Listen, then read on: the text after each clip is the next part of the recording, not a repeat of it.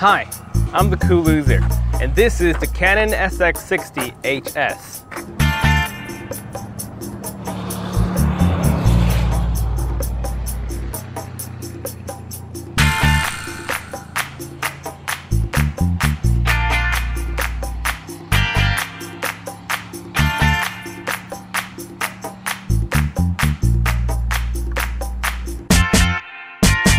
Holy moly, look at that zoom, incredible. As I was saying, this is the review of the Canon SX60 HS. It's going to be a quick one, and while I show you my unboxing, I'm going to talk about what I'm really going to show you in this video. I'm not going to go into picture quality, but I am going to show you some video samples. Half of this video is going to be all about that, and the first half is going to be talking about the camera and what it looks and how it works. But let me tell you the story of why I got this camera. I have this huge vision of me one day being able to record aliens, because you know all those videos that everyone puts up and they use, camera phones or other digital cameras that don't zoom very far, and you can never really get all that detail because it's too far, and when you crop in it's just not detailed enough. With this camera I can have it in handy, so in case I ever run into something like that, I can like zoom into their faces of the aliens or whatever the object's gonna be far away. Obviously it's a dumb little vision, but it would be very smart to have this camera. Obviously that would be my preference of use. Other than the zooming capabilities, I love that it has a microphone input, and the flip screen is a must-have because I can have it in any angle. I can do a self-portrait mode, I can raise the camera really high, or I can lower it way down and still have that viewing angle out of the screen. And if you don't want to use the screen or it's too bright outside, you can use the viewfinder, which honestly I personally would not use it, only because I rely on using the screen for all those multi-angles that I do. Now keep in mind, this is a point-and-shoot camera. It isn't a DSLR, but it does have pretty good options and features that normal DSLRs can do. This SX60 now has NFC, so you can transfer videos and files to your phone wirelessly, and it also does Wi-Fi, so you can control some of the functions with an application on your phone. And as I was saying before, I'm not going to go through the menu system, which you can see on my thumb. I'm using the navigation wheel, or should I say buttons. The buttons are a little flat, but again, I won't be having to use these buttons very much because everything I really need a camera for is for video taking. So this video is concentrated on video and zooming. So now let's get some test samples for you. Enjoy. The zooming is 65 optical, which means it's actually zooming in that close, but once you get to digital zoom, it's just zooming into the photo closer. It's not really zooming further, it's just zooming into the video. I hope that makes sense.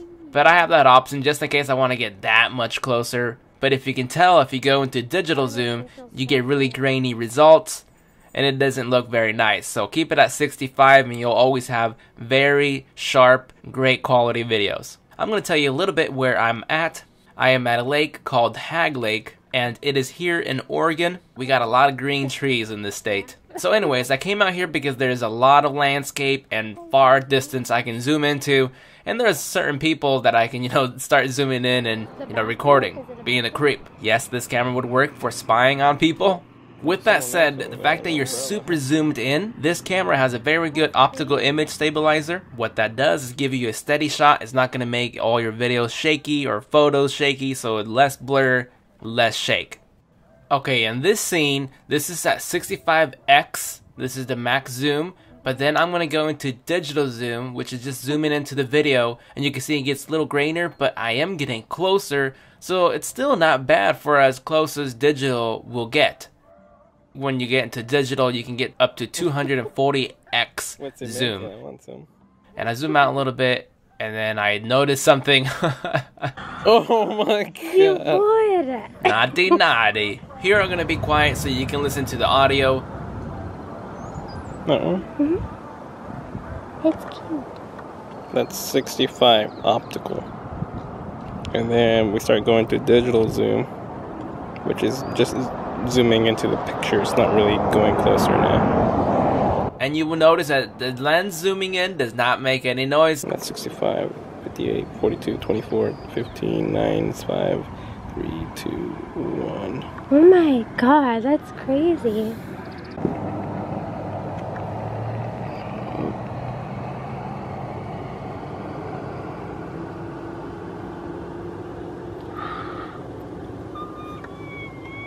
This is at 65. This is full optical, and then we're gonna go into digital. Oh my, I'm gonna love your camera so much when there's a full moon. Oh my god, I've never seen the moon that cool. See if there's any spaceships or my alien fellows out there. No, not right now. Oh my gosh. This is 104, 85, 65. Best thing ever. Calm down. Cal, the moon is my favorite thing in the whole entire planet. I think it's safe to say that the zooming is amazing. I'm happy with it. But now let's put the zooming to aside and do some closer shots. And I'll start off with a little night scene here. As you should know, cameras aren't meant for recording at nighttime unless you're spending thousands on cameras that are able to see as good as our eyeballs, or you're using lights, or you have infrared or night vision features for your camera, or enhancements that you can do on your editing skills. But if you're like me, you're gonna do something simple and just record, and all you have to do is just point and shoot, and it does it all for you automatically. It does have manual options, so you can do it all individually like DSLR cameras, but in this case, for this camera, I wouldn't want to do manual focusing. As for, I have my other cameras that I have all that manual setup for. This is the only thing I like better than DSLR cameras. Zoom into super close objects without having to scare anything away. Wait.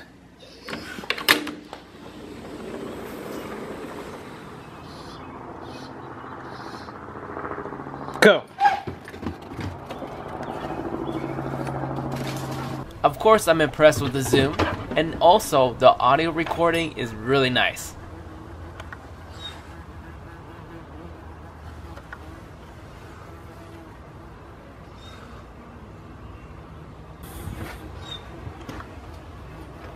Again, I've covered all the zooming capability, but like I was trying to tell you is that I don't have to get super close to get to my objects. I could be as far as I can, and you can see that I won't scare anything away, or I have to get stung or bit by anything. I can be, you know, far distance and get my shot that I would like with nice clarity.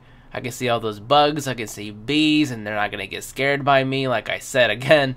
But this camera's not going to be for everybody. If you're looking for like changing lenses or better, even better quality or video, this is not the best option. As for why I went to Sony cameras, is because they record better in my opinion for what I like, because they record in AVC HD and their form factor, they're really small and compact, while you can interchange all these lenses for them. But we're not here to talk about other cameras other than just kind of relate to it. But what I'm trying to say here is that this camera would only serve me a purpose of zooming in closely with one fixed lens that you cannot exchange on this body of the camera. I already have two Sony NEX5R cameras, and that's what I'm sticking to. The only thing is that they don't zoom far at all, and you have to buy expensive, really expensive lenses to even make it halfway to what this camera can do on one lens, one body already. Which is why the SX60 HS is a super power zoom camera that I approve, and obviously showed you guys what it can do and how amazing the quality still retains. But in all honesty, this camera costs $500 at this moment of this video, and since I'm cheapo because I don't have a lot of funding or money to pay for all this stuff, I go to Best Buy, I buy, I try, I exchange, I return, and I'm convinced that Best Buy hates me because I've been there so many times returning items, but they've never gave me any trouble, and I'm happy to have a credit card open with them to make this possible. You know, instead of me having to spend money that I do not have, credit cards actually help me big time to make these videos happen. And of course, sharing to the people who want to discover new, technology as far as cameras and mobile phones and apps and whatever I do for this channel. It doesn't have to be just about Android, it's going to be about products that will, help you in your tech life. So the conclusion is, in reality, I do not need this camera other than to record my alien UFOs. But let's be real, they know I want to record them, and they're gonna keep us far away from me. Since I don't have the money to keep buying all these products, I will return it, and once it gets cheaper, something better comes out, or I make some more money, What's up, bro? I'm gonna be on one of these and having them ready for whenever they slip up. I'm gonna catch them. Alright, I'm done here, guys. I want to thank you guys for watching and supporting the show, and as always, I will see you guys next time. Later. You're like... Subscribe now and find my Sony Alpha A6000 review. That's another camera that you might want to take a look at. So go do it to it.